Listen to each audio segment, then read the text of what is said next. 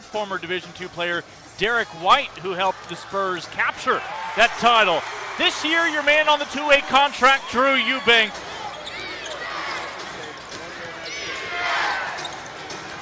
Quick release, everyone on notice. One holdover from last year's G League runner-up finish. Of course, a new head coach this year. And Lonnie Walker. Driving baseline, got two defenders off their feet, overcoming the odds. Wade Baldwin the fourth. Free ball, Baldwin. As he'll drop it through for the highest percentage shot of the night. Up-tempo ball game, great crowd on hand. Fans from both San Antonio and Central Texas. Blake Ahern in his second year at the helm. Just his fourth year ever coaching. His first 2 years was a high school coach in his home state of Missouri. And Lonnie Walker the fourth out of the University of Miami. Former Hurricane goes straight into lane, tries to get some contact. Can't get the shot to fall. An opportunity the other way in the transition. We'll see Chimezie Metu, the San Antonio Spur, make his debut on the evening. No, sir, Amita Brima, the former national champion UConn Husky. Moore, the former SMU Mustang, also on a two-way contract. And good patience for Wade Baldwin.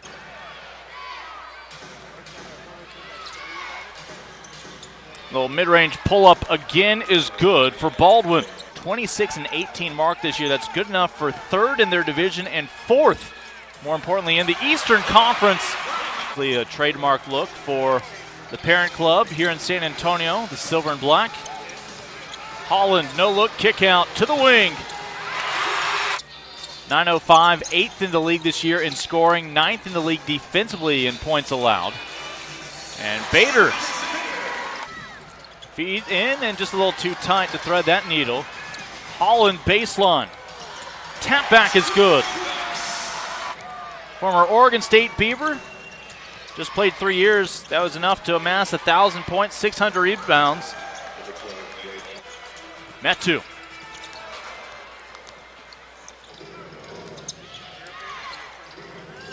Little catch and release, and that is a three-pointer. Both feet behind the line for Rodney Pryor. Playing in his 35th G League game for the 905. Metu with the spin and the left-handed finish. Wide open from downtown San Antonio as Christian Watford tests his range from the Riverwalk. Trice looking for a way into the lane, and well, give Drew Eubanks some credit there. Never touched the ball, but knew how to create some space for Trice. We'll see starter Josh Hustis return in a moment at the next stoppage in play. Metu may have gotten a finger on that one. Trice lobs to Drew.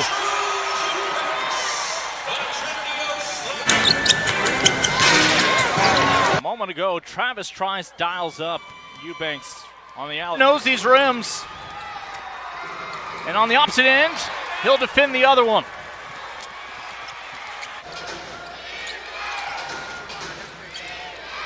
Little 16-footer is on the money from Mikhail McIntosh. Averaging about 21 minutes, 10 points, 5 rebounds per outing. Eubanks, little hook along the baseline. Hustis. And there to clean things up, Lonnie Walker the fourth. And that is a long two-pointer. They will go back and look at it at the next stoppage and play. Josh Adams, they say, had his foot on the line. A 35% three-point shooter this year. As Travis Trice able to knock one down straight away. On his own miss. Again, Howard, dangerous from beyond the arc, knocks that one down as advertised. Trice, another lob, this time to Brima. Something they enjoyed last year when the format changed. Out of the hand in time, nothing but net. Fresh shot clock. Bader's already knocked one down today. Travis Trice is having himself a night, dialing up. That's a few steps. They'll say no walk. Lloyd goes in for a closer look, and the 905 are back up by 1.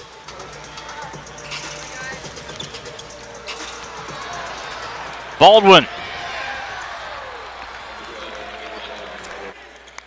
Of course, that high school was St. Joe's, where Arthur Agee and William Gates were the feature of the documentary Hoop Dreams. Good job, Reba. Doing the coaches' interviews.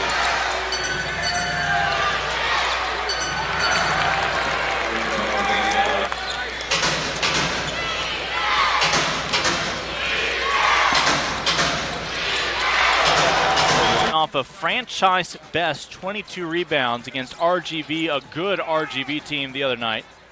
Metu bullies his way in along the baseline.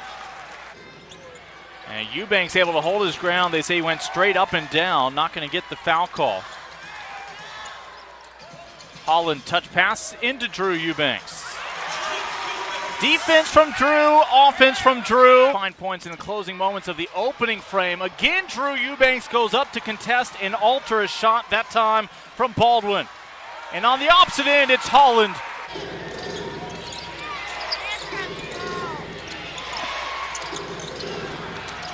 And we are even at 48 apiece.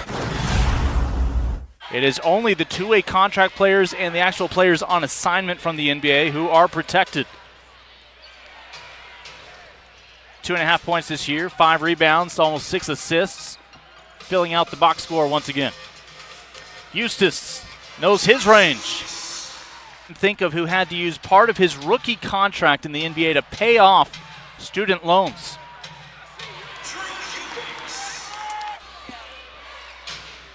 And we're talking about Spurs who continued to be movers and shakers even in January and February of this year, who we saw briefly off the bench in the first half. Kick out to Moore. Repays the favor to Trice. Nobody picks him up. Travis Trice will knock it down. That would have been something, but it wasn't. Trice the other way in a foot race. Just won't go down. Pocket pick from Baldwin. Another steal, his third. Lloyd. And Lloyd creates his own open look.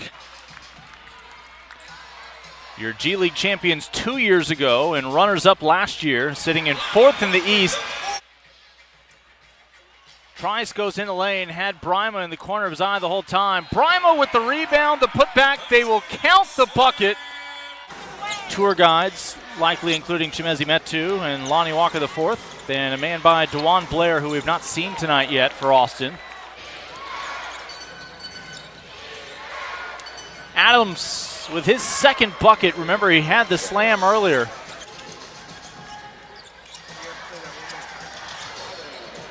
Chimezi Metu, 6'11" rookie out of USC. It was announced this week he'd be on assignment. It's his shortest trip to join his Austin teammates. Just had to stay put in San Antonio.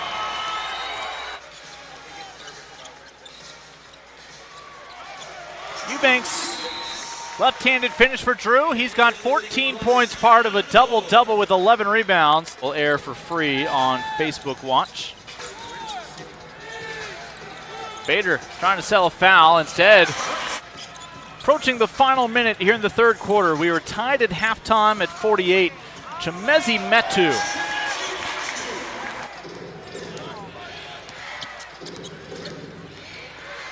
Drifting away, able to knock it down.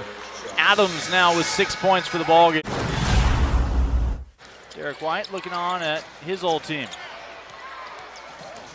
which includes a couple of his current teammates. John Holland wouldn't mind finding an NBA home. South Bay Lakers making his NBA debut last year and having himself a night on the national stage, and that is a two-pointer.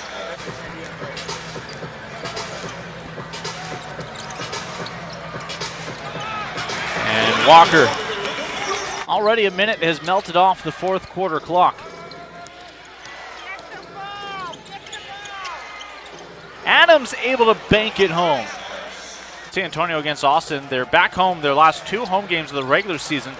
Fort Wayne and Canton coming up on Monday and Thursday, where they finish on the road. Delaware, Lakeland, and another game against Lakeland. Joining them on January 4th this year, Raptors 905, I should say.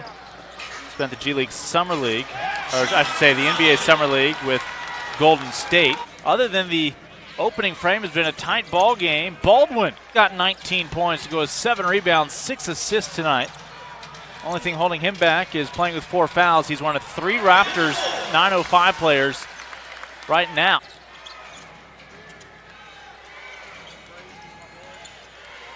No, sir. Amita Brima.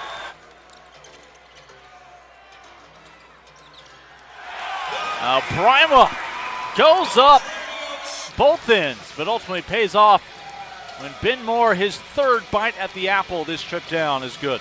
No need to return to earth before he drops it through. And a nice follow-up by Cook on the opposite end. And he's blocked by Baldwin. Gives him a stare. Ben Moore, a couple of offensive rebounds. Uses the rim to his advantage. Walker, who's in the starting lineup, 8 points through 22 minutes. 3-on-2 for the 905. Lloyd saves it behind the back. Notice down low to Cook. Oh, nice drive by Lloyd, able to get it up and over, anticipating Brima closing in. Adams went past one Spur and through another.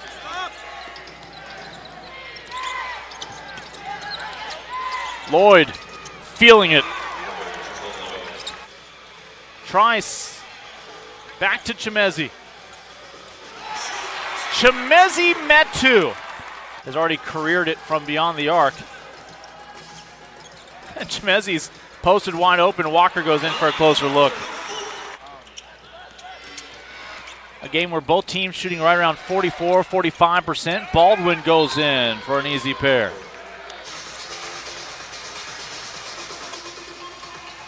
Spurs down by 7.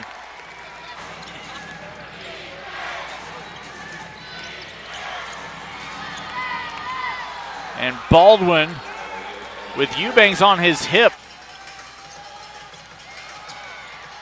Trice open 3. Holland helped create the look. 905 led by as many as 11 in the first half. They led by 10 at the end of the first quarter. Baldwin.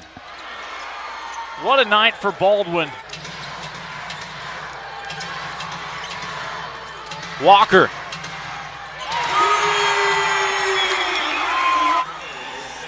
The foul on Holland a moment later. There you see Walker.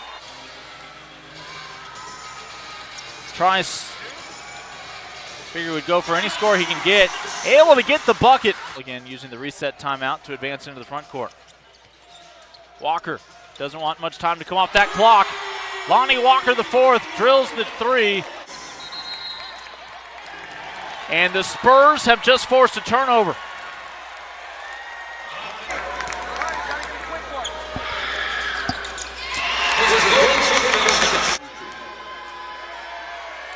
Cook with a pair of free throws here, misses the front end. With this free throw, it'd be a 2-score ball game. Spurs just don't want to give up an offensive rebound. Need something quick.